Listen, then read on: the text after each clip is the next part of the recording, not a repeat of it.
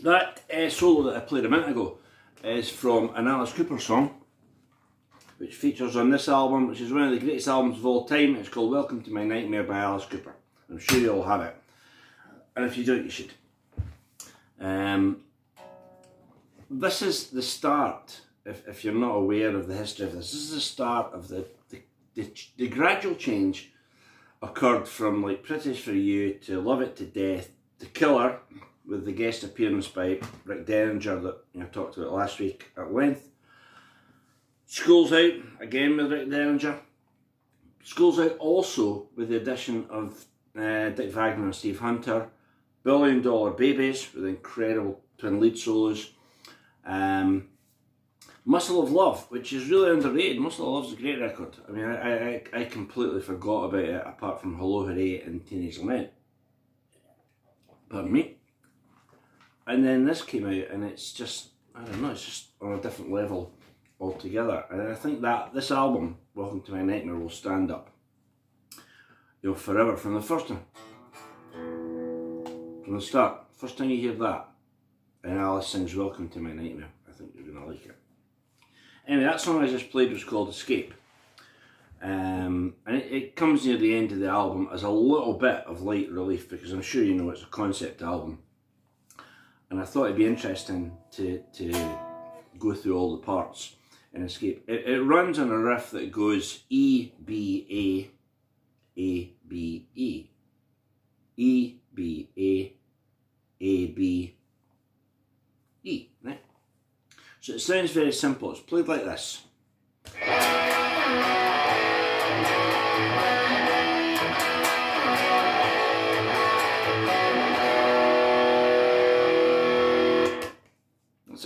That's the riff that it runs on, and Alice sings Escape, just get me out of here. Right?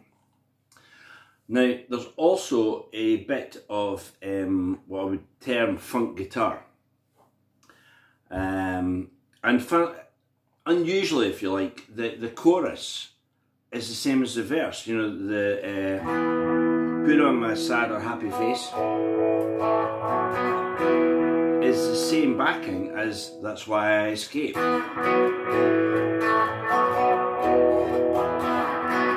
Just get me out of here. I mean, that bit's going on. There's a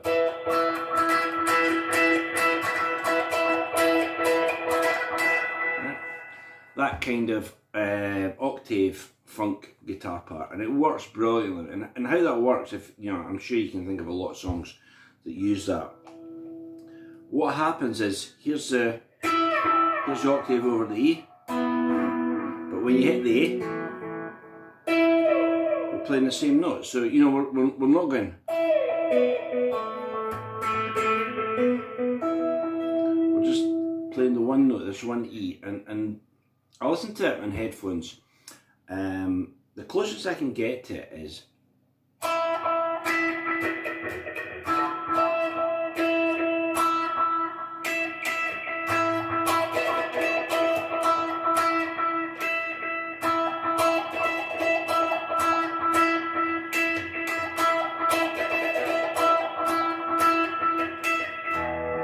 back into it. So that's like 2. Then a bit of chuck.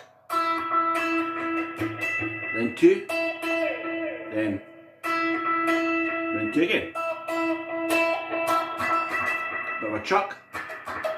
And 1. But, in the heat of battle, I would say just play that with, a bit of feel.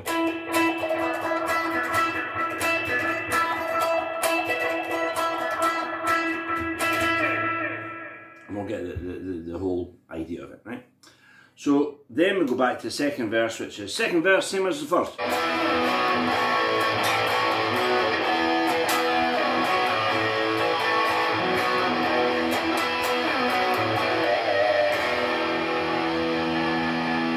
They don't play that harmonic at the end, but I kind of get carried away then. So it's the same sort of idea. Now it then goes into a bridge section. The bridge section is absolutely lovely. So it goes to G. Now, I don't know what sound you would use for that. I like the G chord here. Now what happens with the chords is, where am I running from? There's no place left to go. That's the bridge. So we get G, D, G, D. Right? So you can play that any way you want. As I say, I like that one.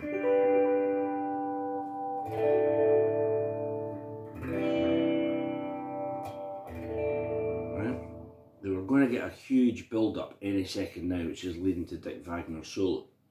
Now, I don't know if some of us have a tendency to think, well, that sounds quite simple, that sounds pretty easy, you know, if you can sing it, you can play it. And you know, in my experience, these are always, you know, the hard ones, the hardest ones to play. You know, ones where on the surface of it, there's not a lot going on. It's a simple melody or a simple theme, but it's played incredibly well. You know, like, you know, when you hear Paul Kossoff play.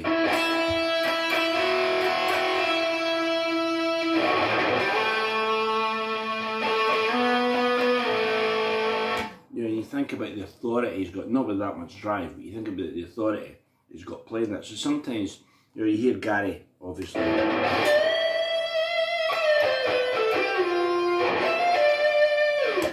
You know, most of us could sing that, but to play it with the authority that those two guys had is a different kettle of bananas altogether. So what I'm trying to get at is Dick Wagner's solo on the face of it sounds like it'd be, you know, quite easily. It's based around an E major lick coming off a C sharp minor position, you know, which I'm sure you know.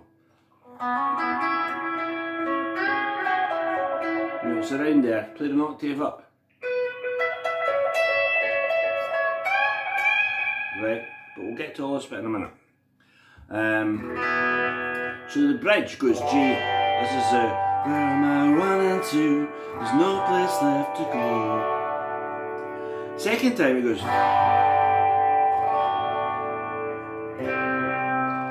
When I go to the D, it goes to a B with a suspended note.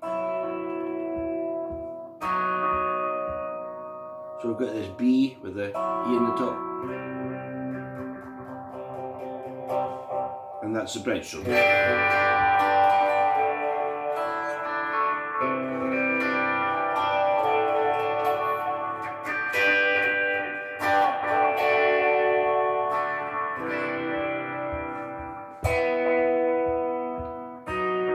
Then the C, the band go back to.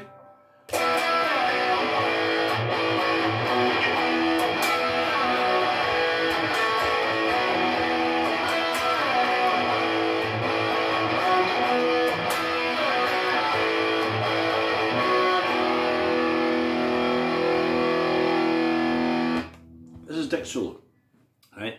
So what he plays, it sounds like he's playing the same lick 4 times, but he's not, right?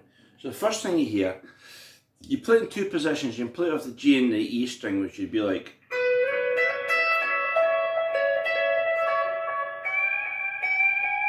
right? Or you could play it.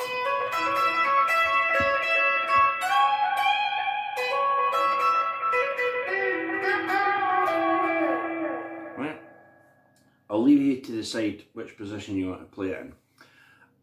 It's slightly easier if you like playing it on the top 2 strings, but you'll get a fatter sound playing it on the second and third strings. But the thing is, the stress and the emphasis changes every time he plays that lick. So if you take it, that's the lick.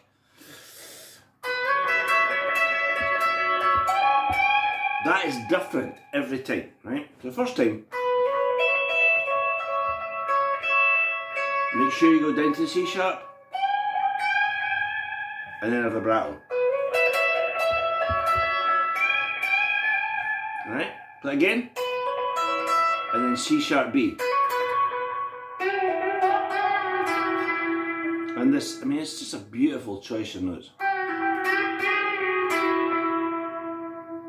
That's half the solo.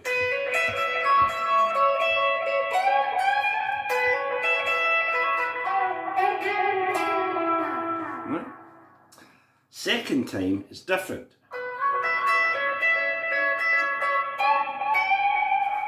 Now you can see what happens there. We're putting two notes against each other. A lot of blues guys do this sort of thing. We're bending the G and then we're bending the F sharp. So we get like that, and it sounds really mean and nasty. Right? And we're back to the, if you imagine in parts of four, in 4 parts, that's part 3. Right, here's part 4.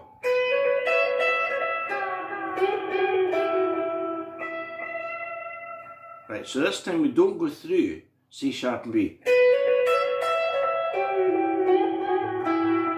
but we jump down to the E, so we're effectively playing the same lick in 2 octaves. Same thing. And then 1. Now, these last notes, Phil Collins does one with Def Leppard in their version of Blondie's Hanging on the Telephone. Again, sounds simple, but sometimes these are the hardest thing to get right. It's a crazy vibrato that Dick puts on this last note. Right? So I'll play really slowly.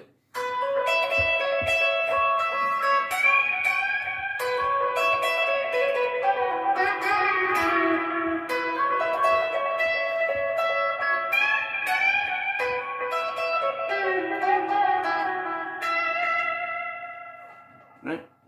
That's the whole solo. Now if you play it with a rock and roll sound, we'll get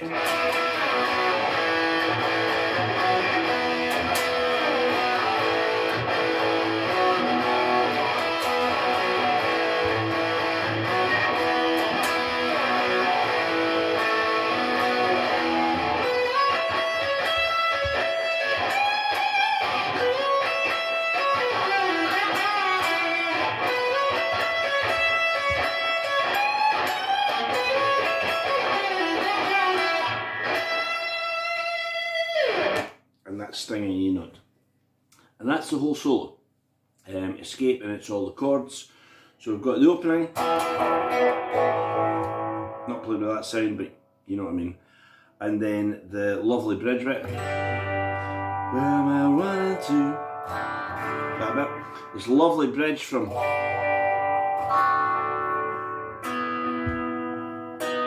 And see, something's going to happen. And the band kick into